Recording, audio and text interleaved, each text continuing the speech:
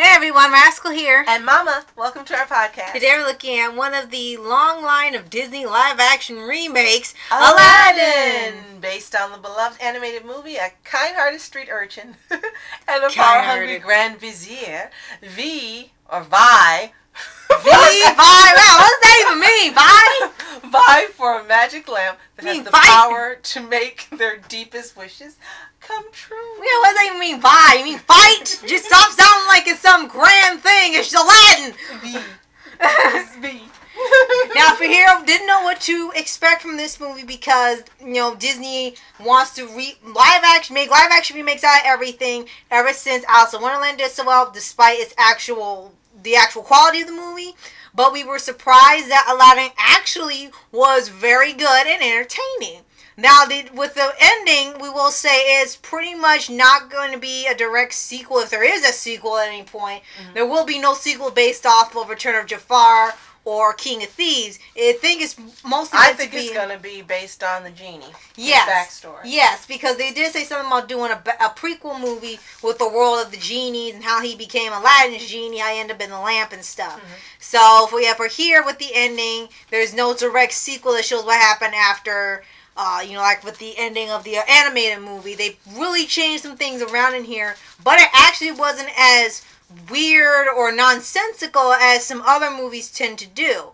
Like now, Will Smith playing the genie was wants to be human rather than just be free from the lamp. He wants to be human so he can live as a regular person. Jafar. Before you even continue, Will Smith was superb. I had no problems with the blue and the digitally making him look muscled. It worked fine for me, and it was such a small part of the film that it didn't even matter. Right, and I think it was supposed to reflect... I think it was supposed to just take off from the animated movie since, it's live action, but they didn't just slack off and just have him be human the whole movie. Well, he was for pretty much that, but for the little fun things and the sequences, they were trying to reflect off the original movie. He's not ever going to be Robin Williams. They can't replicate that, but they did a good job of having all the fun, goofy moments and just being in the same fun vein as the original movie. I don't think there should even be a comparison. Robin Williams did the performance the way he did, and we loved it. That's it. And then Will Smith does it his way, and we love it, and that's it. Whenever we start comparing people or trying to pit one against the other, it never works out. They're two different actors. They had two different performances, two different methods. They're not even comparable. You can't even compare them. Right, because there's Robin Williams' version and there's Will Smith's version, and for me, that's all there is. And I'm sorry for those of you who may disagree and think that Will should have maybe in some form tried to imitate him, but you can't imitate Robin Williams. That's it.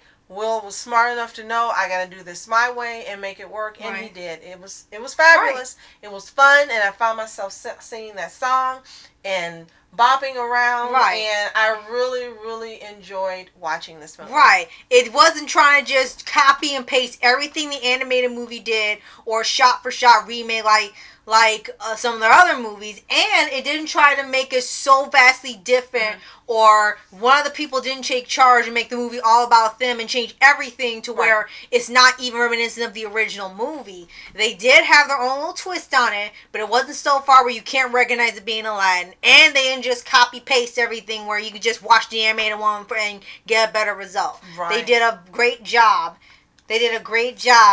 At adapting this into live action. Absolutely. There were just a few more songs that weren't in the original, which they added, I guess, to pad out the runtime. And there was only one sequence in the whole movie that didn't make a whole lot of sense.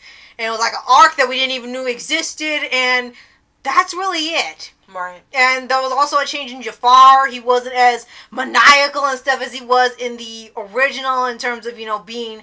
But he was evil. He was a pretty bad villain in here, though. I guess you could take him more seriously because the original classic animated villains had the niche of just recognizable. They reveled in being evil and stuff. And here, he was more of like a secret betrayer and stuff. And they had him more grounded. And he felt he was more deserving than what he was getting.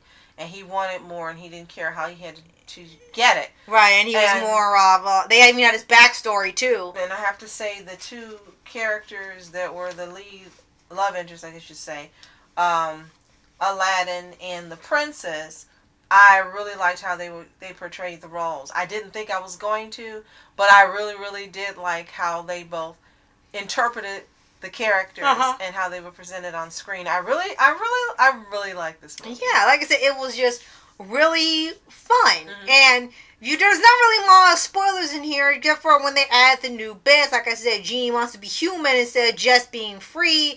He wants a family. It's more he's more humanized in here instead of having things lead off into 2 more sequels.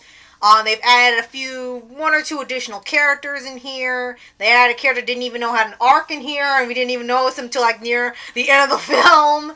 And they were still having fun with it. And aside from a few minor flaws, as they bite. Right, a few minor flaws in terms of how the story progressed. Things started happening a little faster. Like they found out Prince Ali was Aladdin, and like instantaneously there was no build up to it. Like, oh, it's him. Like, man, I thought it wasn't difficult to see. He had the same face, right? And he had the same face and just different clothes, right?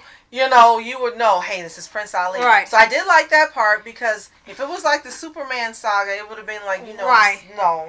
And then he even said, how's that going to work? So the genie magic, where it's like, okay, you'll still see yourself as you'll still see you as someone else. But then he said, well, how can he recognize me? He said, well, it doesn't work all the time. And it's like, which is it?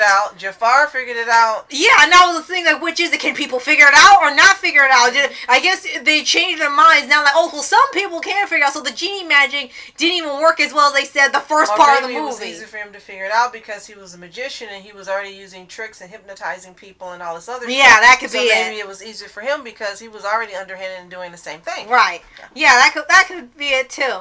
And they still had the animals in there, but they didn't have Gilbert Gottfried as Iago. They just had like a regular pair. They had Alan Tudyk actually this time.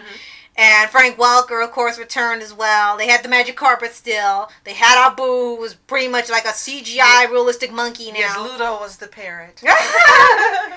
And pretty much it does, like we said, contain the story very well.